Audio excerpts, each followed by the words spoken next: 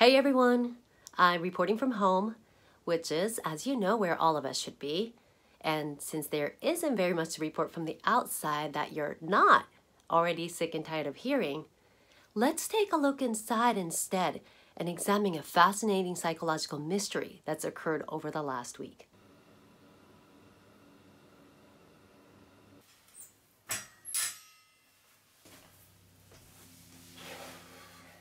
So, here's how it started. On April 2nd, 2020, 11 people in different places all over the world woke up and all had the same dream. I joined a meditation group because I thought it might help me finally connect with people.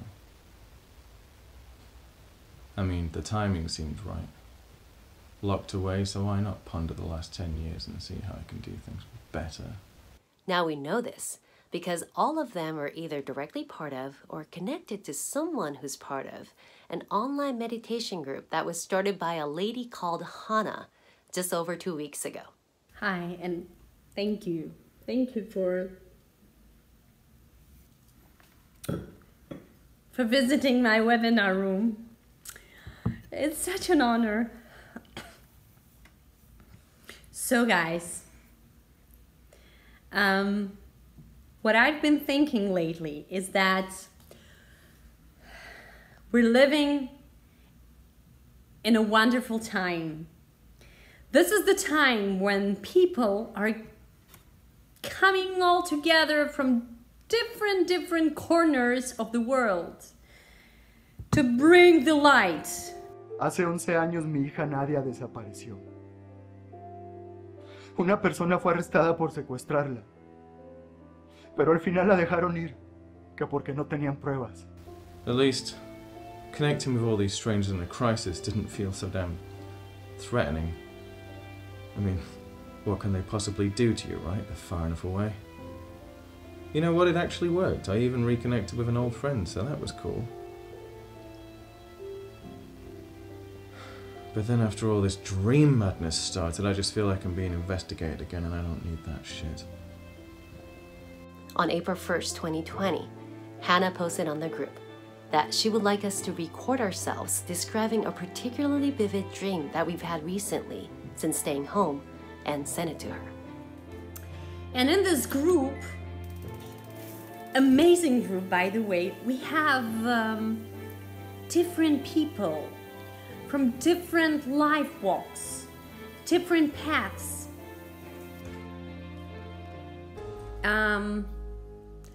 As I read in some comments of yours,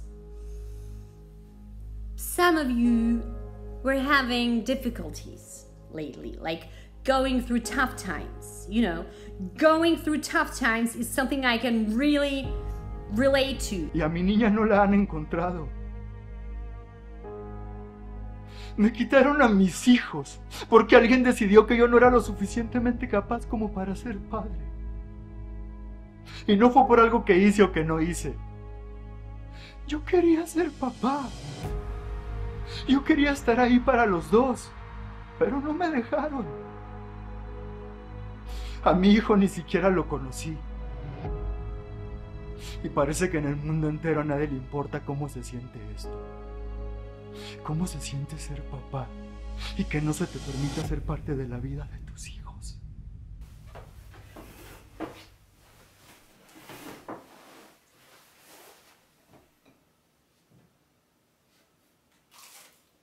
She was planning on comparing and analyzing the different dreams and give some kind of energy readings based on different demographics and what they were dreaming about. Well, turned out to be a really short reading.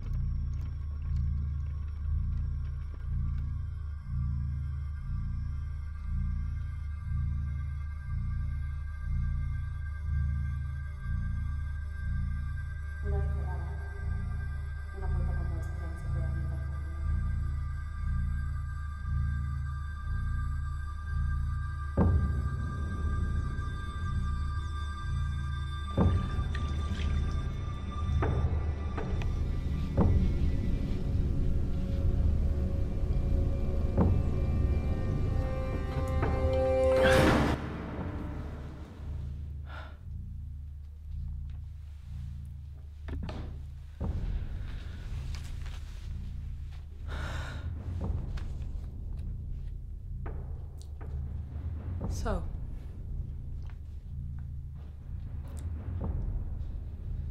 this was my pitch. This was my story, and that was happening. I was writing this story, and now I'm living it. What the hell is going on? Okay, how about this then? I'm gonna write a story about a writer who gets paid in advance for her next 12 novels so she can keep paying her bills. Universe, please. Work your magic.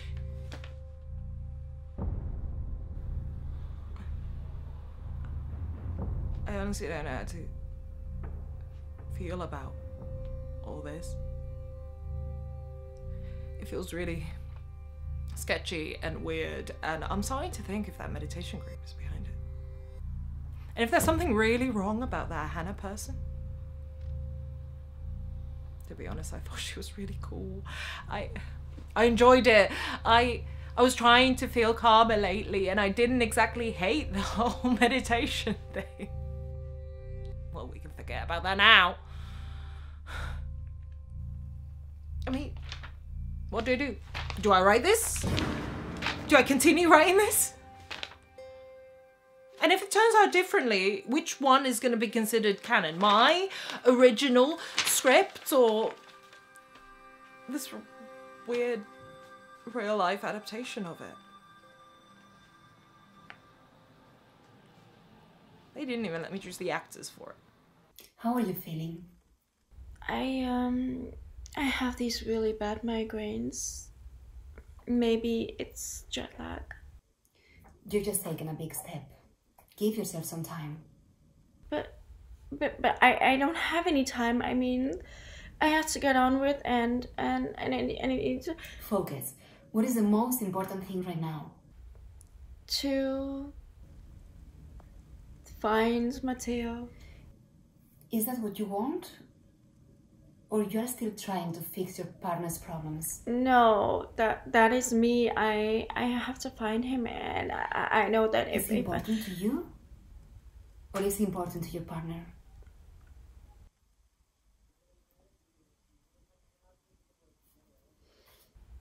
he can make things okay. I know that if I find him here, he will be. You're not answering the question.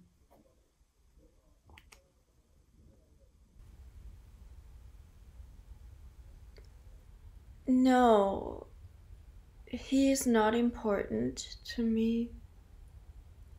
Is that really true?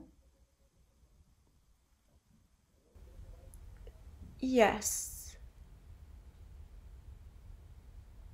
I just need him to make Renee go away.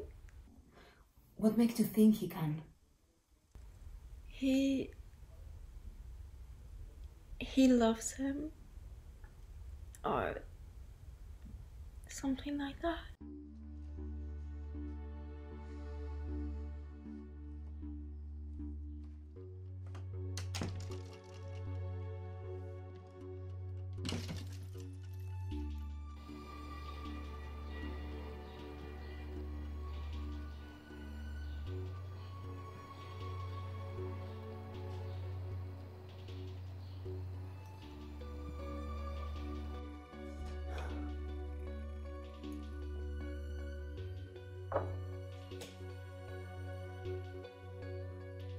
I really thought he was the one. When we met, I mean, the way he treated me, it was... I mean, he was a bit awkward at first, you know, like, he actually barely looked at me on the first date. I didn't even really think he liked me.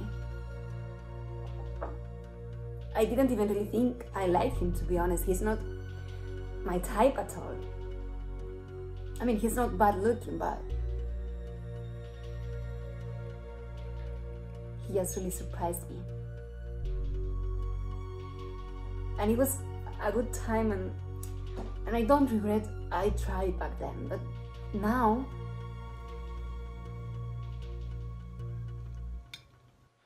Con Nadia fue diferente. Por lo menos a ella la pude cargar y abrazar cuando nació. A mi niña por lo menos la pude tener conmigo 15 maravillosos años. 15. Esa edad ha sido maldita para mí. Yo tenía 15 años cuando perdí una parte muy importante de mi ser. Y luego perdí a mi hija cuando ella tenía la misma edad. Unas personas despreciables me quitaron lo que más quería. Y no fue mi culpa, no. Entonces, supongo que tu negocio está en auge en estos días. Sí, podría decirse. La gente está con muchos problemas y necesita ayuda para dormir. ¿Y hacen envíos internacionales? ¿Vos necesitas ayuda? Siempre. Es muy temprano para dormir. Me gusta tu actitud de optimista. Es que es un baile. Bueno, sabes que soy un bailarín de mierda. Pero si es 90% de esfuerzo y solo 10% de talento. ¿Y con quién bailaría? Podrías bailar solo. ¿Para qué? Para disfrutarte. ¿Y cuál es el punto de disfrutarse? Que pase el tiempo. ¿Hasta qué? Hasta la hora de dormir.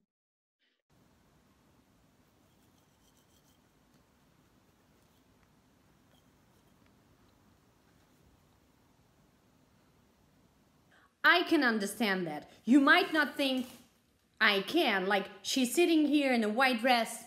Believe me, I do know what the tough time is. So,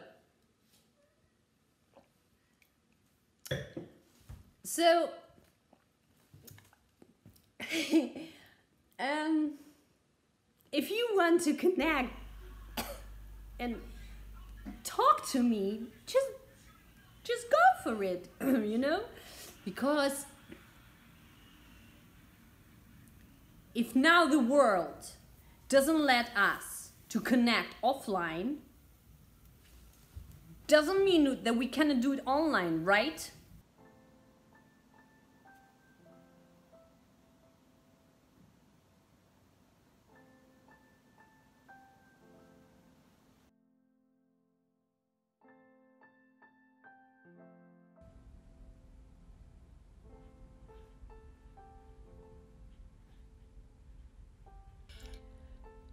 I really need your help.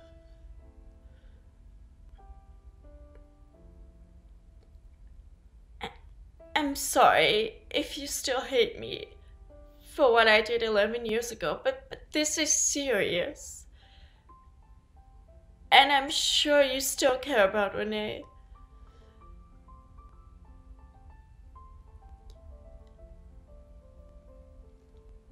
He still cares about you.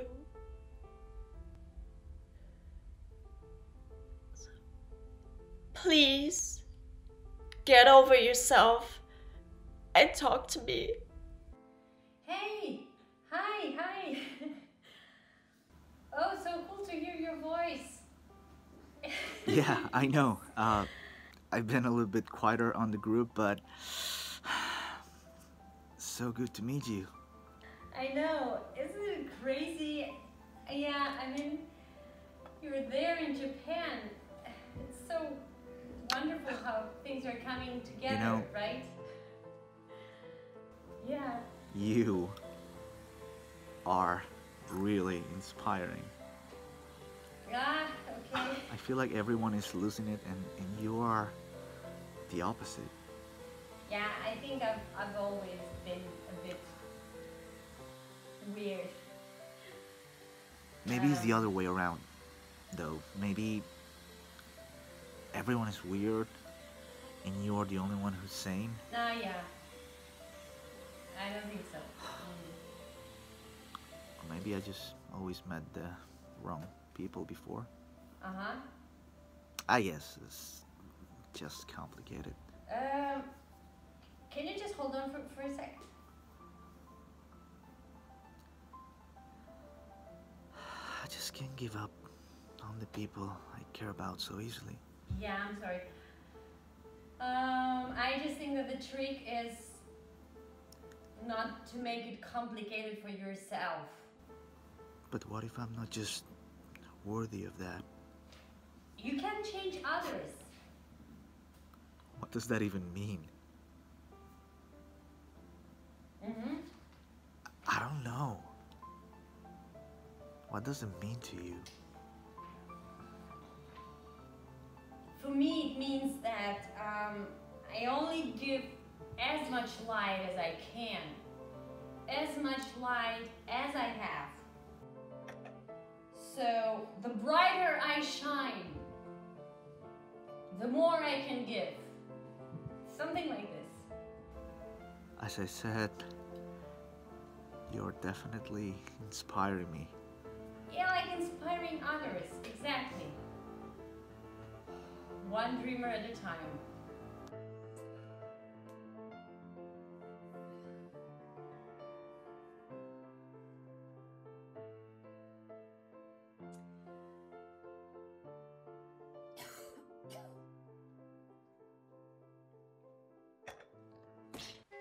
Nadia desapareció cuando yo no estaba ahí para protegerla.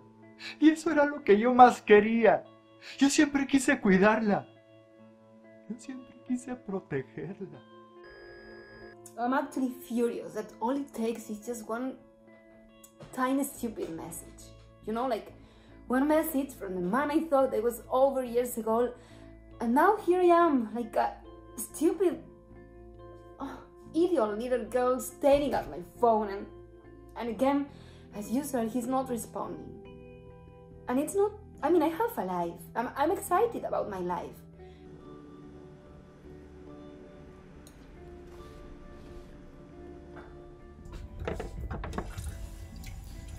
Si sufres de insomnio, hay algunas cosas que te recomiendo que pruebes antes de contactarme.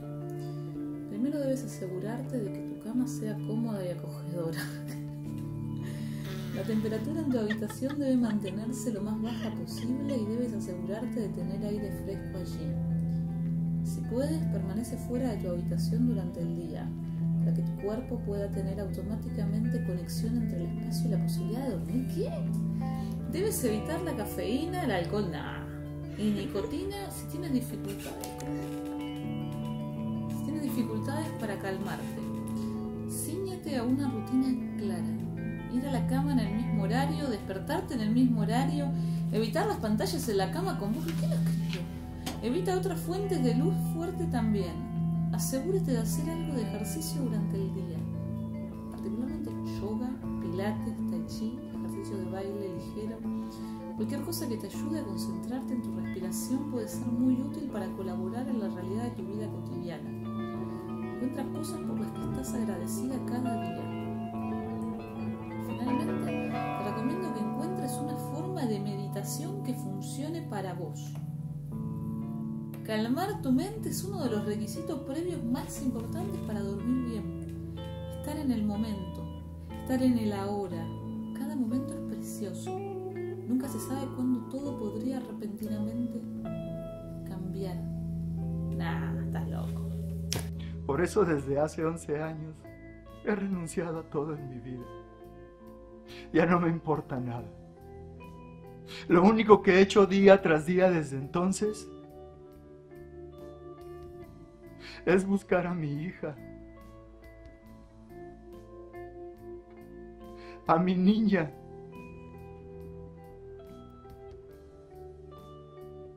a mi amada Nadia.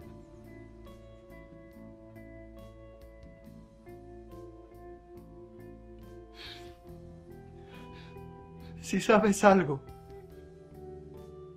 si ves algo, si tienes alguna idea de lo que pudo haber pasado el 2 de abril del 2009 en Los Ángeles, por favor, te lo suplico,